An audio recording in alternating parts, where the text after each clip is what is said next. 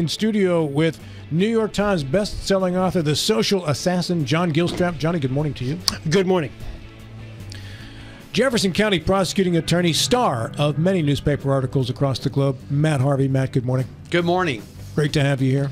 I want to be some sort of assassin, like a trout assassin or The trial assassin? Going to be the trial assassin? no trout. Trout assassin. Yeah, something. You're a buck assassin. I saw those pictures with you and Riley Moore. You did. I did, yeah. I've got those photos. Yeah. Well, you had some of the actual deer as well. I brought it in. What did you bring in? I brought in the deer bologna. Oh, that's right, deer bologna. Yeah, you brought we in some had jerky too, didn't you? Yeah, it's like a snack stick. It's called deer bologna, but it's like your summer sausage. It was yummy. Yeah, and your snack sticks that they do out at Rolling Acres, and they do a great job and take care of all the hard part.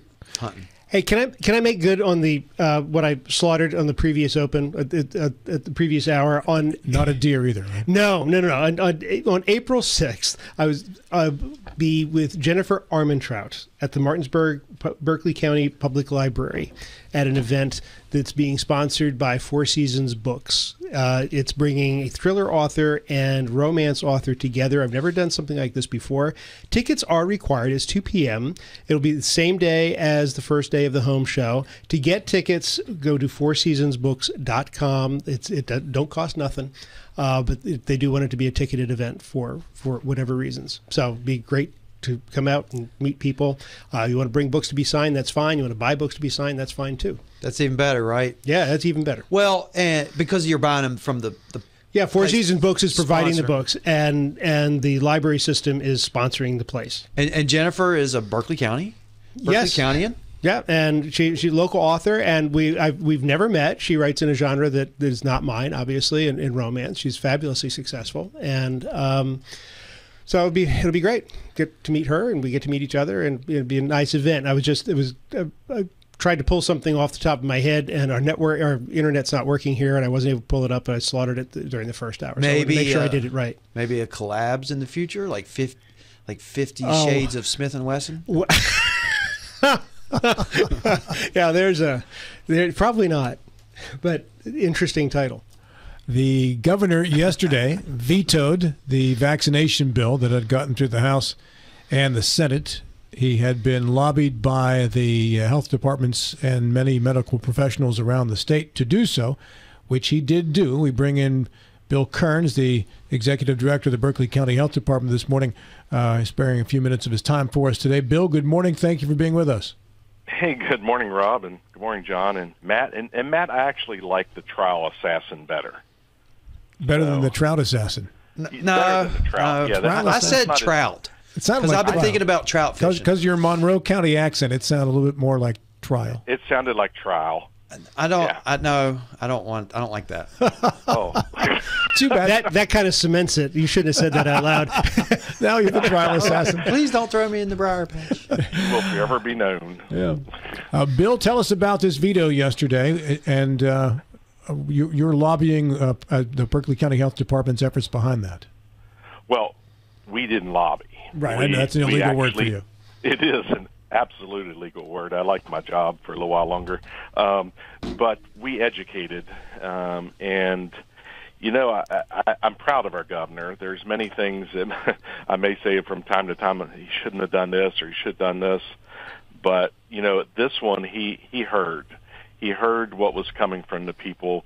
You know, he heard that this House bill, which, by the way, was 5105, was going to basically carve out and allow this freedoms exemption to private and parochial institutions or schools. But it was going to still provide all the great protection that we've had over most of our lifetimes of providing that immunization requirement to our children in public schools. Now, for the life of me, I can't see why you would protect one group and not the other. But either way, we were going down a very slippery path that we were going to take a chance of these children not being vaccinated and have a chance of them getting these diseases that many, if not majority, have been eradicated. And the governor listened. You know, I like what he had in his statement that he put out, that he listened to the medical professionals that work in this every day. You know, we put our trust in our legislators, and so many times they're putting bills out there that are not good for the many. It's good for the few that got it to their attention. This is something that West Virginia does right, providing immunizations. We are known as one of the top states in the United States for doing this right.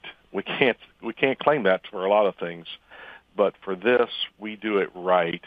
And they wanted to do this. House bill would have done nothing but destroy what we are doing right.